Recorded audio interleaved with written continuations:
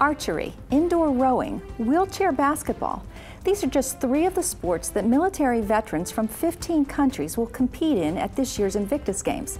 Orlando is hosting the 2016 Games, the second time this international event is being staged. Join us as an organizer of the Games and an American athlete discuss this groundbreaking event. Next on Metro Center Outlook.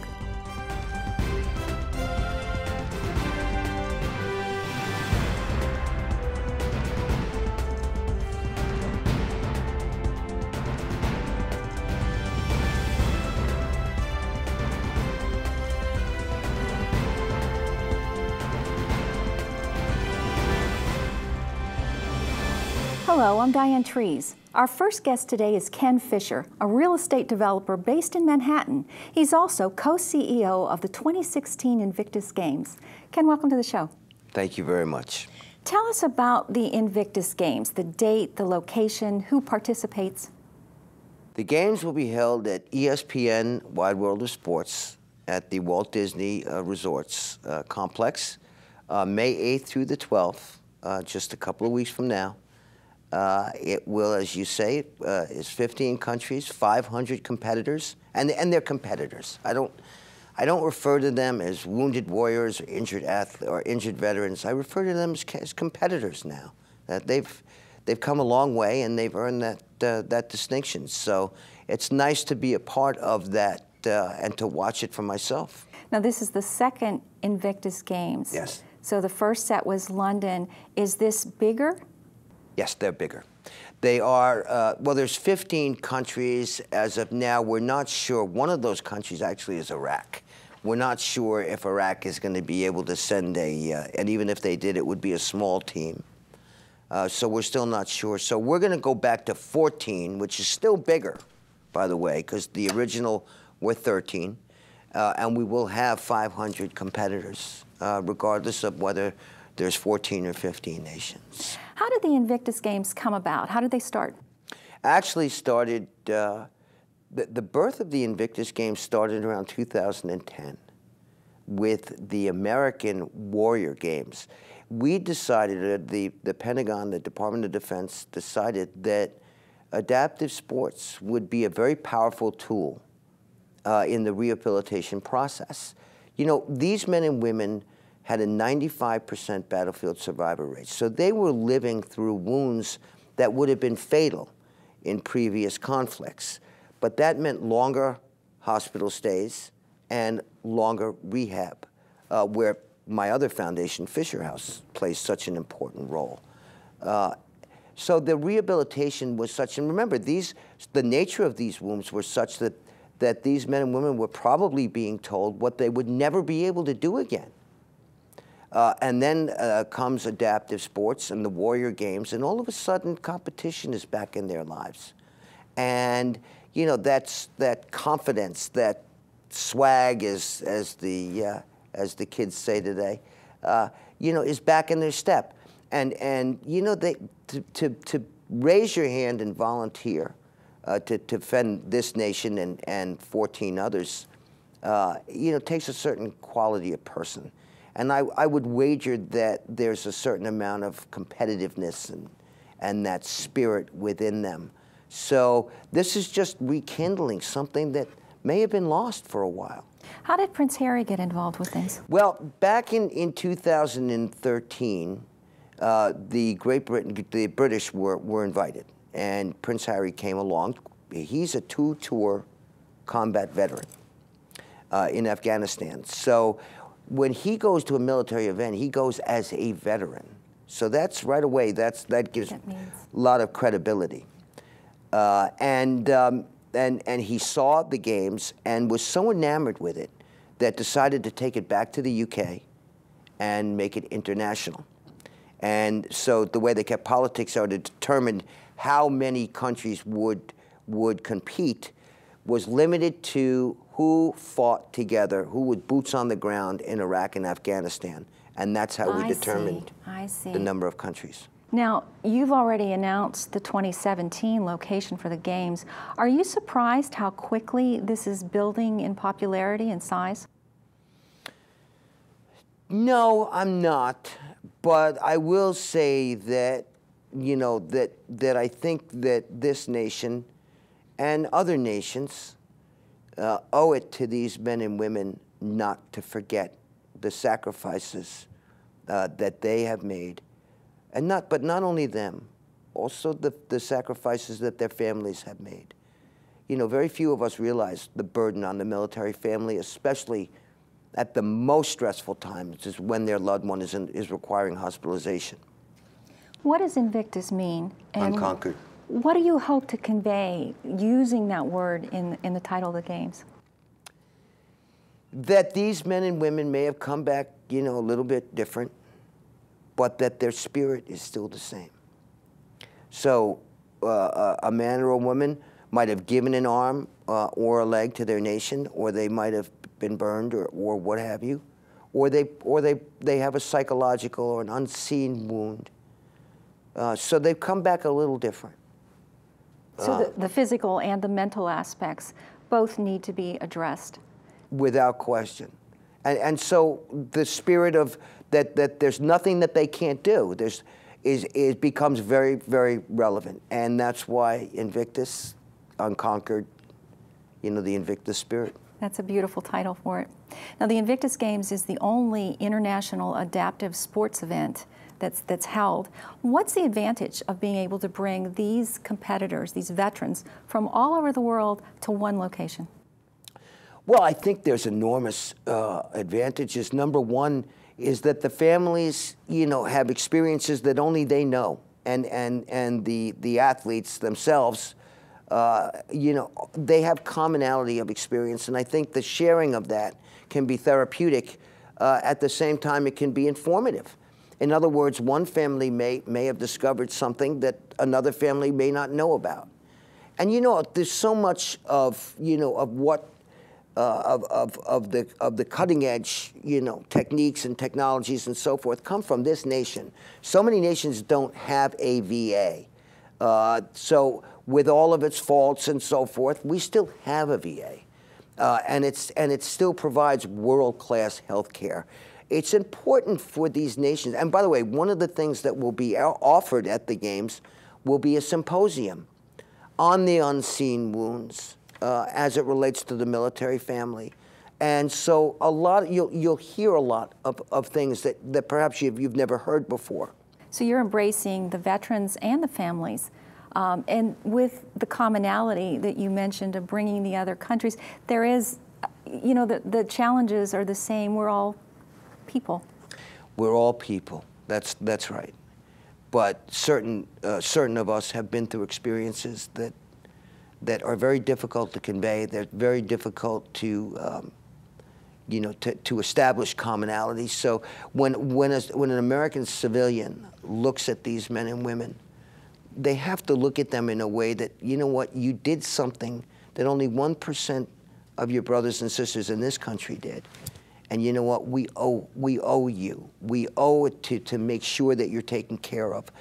You know, the other thing that I think is important, and I've been saying this a great deal, is that these games can also serve another purpose. You know, we've all heard about the suicide rate. We've all heard about, you know, the psychological trauma and what it does to the individual, drugs and alcohol and so forth. If we can get one of those veterans at home to watch what's going on in Orlando and see what is possible, that maybe they still have that stigma associated with the psychological wound, and they say, you know what, if they can do it, so can I, and we can keep one of them from substance abuse. If we can keep one of them from all of the other, you know, from the outgrowth of these horrible psychological wounds, and they're every bit as debilitating as the physical, then we've done what we set out to do. So this is not only oriented, though, to the veterans. How do you think these games will hopefully help foster a more communication or an understanding between civilian populations and veterans? Is there a gap there, you think, that needs to be bridged? I do. I think there is. And I think it's nobody's fault. I just think that It's difficult because when you see somebody who's given an arm or who's given a leg or who's been hit by an IED and has been burned and they're horrific, it's difficult to, I think that the tendency is to walk on eggshells. This population here is, I believe, the third largest veterans population in the entire country. And I don't, because I'm from New York, although I do have a place down in Fort Lauderdale, I do consider Florida my second home. I don't know how it is here. I haven't had enough time to see it, and because my first kind of initiation into this was through Fisher House, the Fisher House Foundation. I see families at the beginning of the process, and I very rarely see what happens at the end of the process. When they've done with their rehabbing, when they're out there competing and out there working again and making a difference. So, but I do think that there's a gap, and I think that the more people that get on the ground and talk to these men and women and realize that they're the same, the only thing that they did was they raised their right hand and they offered to, with their lives if necessary, to protect this nation. Now, you and your family, you have a long history of working with veterans in the military. Why is this so important to you? I didn't serve. I didn't wear the uniform. I came of age shortly after Vietnam ended. But I remember, because they were in a sense, my older brothers went to Vietnam. Hard times. Yeah, and it was horrible to watch, and it stayed with me. But I see these men and women, and this is a very special group of people. It was begun by my late uncle, Zachary Fisher, and originally it was just a desire to carry on his legacy, that it becomes so expansive. And then it became a passion for my wife and I, because Tammy is every bit involved in this as I am. And you can hear it in your voice that it means so much to you. I've never been accused of being short on passion as it relates to these men and women. But I've seen the best, and I've seen the worst. I just feel that it's up to us to make sure that we don't forget about what's been done on our behalf. What's been the biggest challenge for you for organizing these games this year? Just keeping my own sanity.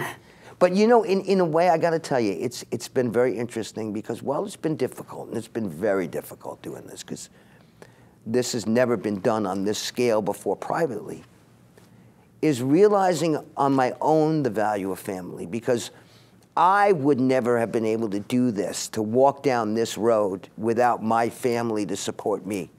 And, they were not always great conversations. I mean, there were times when I would get in the car to go to the airport and my wife, Tammy, would remind me that I had other responsibilities as well, and as only she could.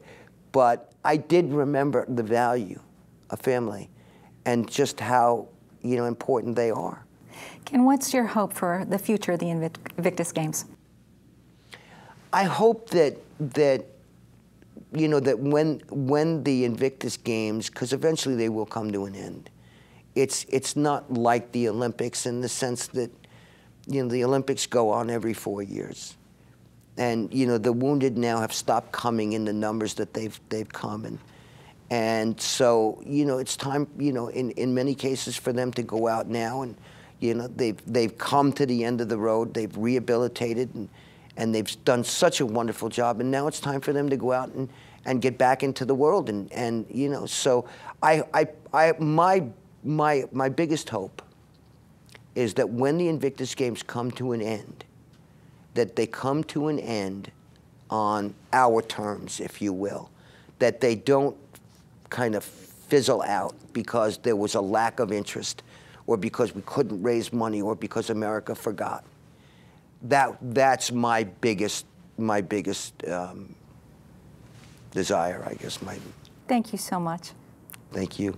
When we return, we'll continue our discussion with a veteran who will be competing in the Invictus Games. Stay with us. We'll be right back.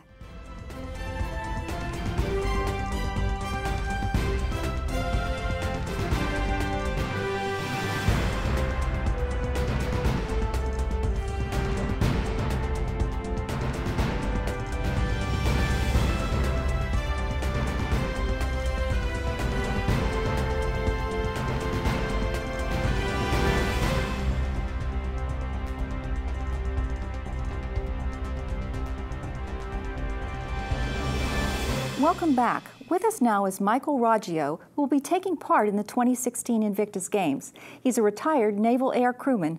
Michael, welcome to the show. Thank you. Thank you for having me. How'd you first get involved with the Invictus Games? I used pool therapy as a way of recovering from breaking my neck, and it eventually turned into me racing people at the pool, and really evolved from there. So you are going to be competing in which sport then? I'm going to be swimming. Now, were you a swimmer before? Have you done this all your life? I've never swam competitively prior to the Navy, but in the service I was a rescue swimmer. Any of the other sports appeal to you? I really enjoy competing in track, volleyball, cycling. So maybe there's some other, in the future, some other competitions that you will be entering for us with that, yes. How do you learn, though, to adapt and play these sports competitively? There's a whole community of coaches and mentors and everything else that show you different ways to swim or to overcome your injuries and basically to make you inept at your sport. Did you find that the term, they use adaptive sports then, so you have coaches for the different types of sports that you want to Definitely. There's a coach for every variety of sport, and they specialize in different ways to overcome your injury. Like when I first started swimming, I wasn't able to turn my head all the way to the side to breathe, so we came up with different methods, like almost rolling over onto my back in order to breathe. You must work very hard. I do. I train every day that I'm able to, and it's been a really intricate part of my recovery to have something to strive for, a new community, everything. Michael, why do you think sports and physical challenges make such a difference for recovery? It sounds counterintuitive, but training actually is a vital role in the recovery. It's something to turn to. Whenever you're training, your body releases endorphins and different things. It's a lot healthier option than maybe turning to drugs or alcohol, which I feel a lot of veterans that are injured do. Do you think that these games help bring more of an awareness to people, help foster maybe some communication between civilian populations and veterans? I do. I think people are seeing people compete maybe with prosthetics or everything else. It's drawing a lot more attention to disabled veterans. Michael, do you think that there's a gap that needs to be bridged? Do you think people need more awareness of this? Events like this and sporting competitions are a great outlook for disabled veterans. There's a lot of different things out there for getting vets jobs or different things like that, but I think a huge step in recovery is recovering mentally, and that this is a great outlet for veterans. And I think that's a good point. It's not just having a physical injury. There's a lot of mental aspects here, whether you're just injured or whether it's coming back from seeing some really horrific things. So it's mental as well as physical. I would say that mental is the hardest part of recovery. After I was injured, it wasn't the physical aspect, it was the mental aspect. I dealt with depression, something I've never dealt with before. Sports and competing and everything else has been a vital part of my recovery. So what was that trigger, though? What made you take that first step to wanting to do this? When I was made aware of adaptive sports and these competitions, it gave me something to strive for, new goals, a new community, a new thing to be a part of, and then it just branched off from there. Now, when you say a new community, do you mean a new set of friends, military-wise, or just open doors for you in other ways?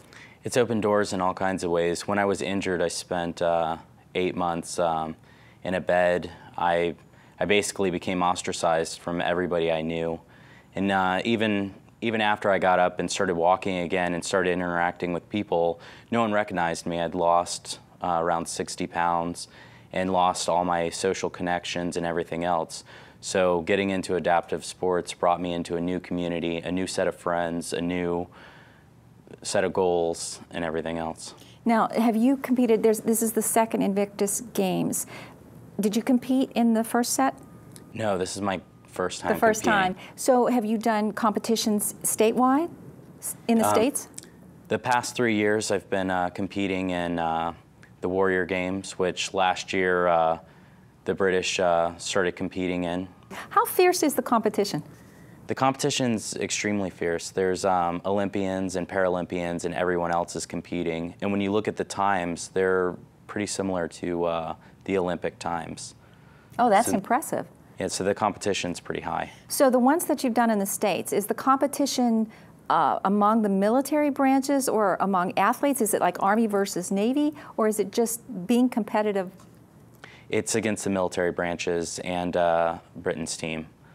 And it's extremely competitive. It is like Navy versus Army versus Marines versus the British forces.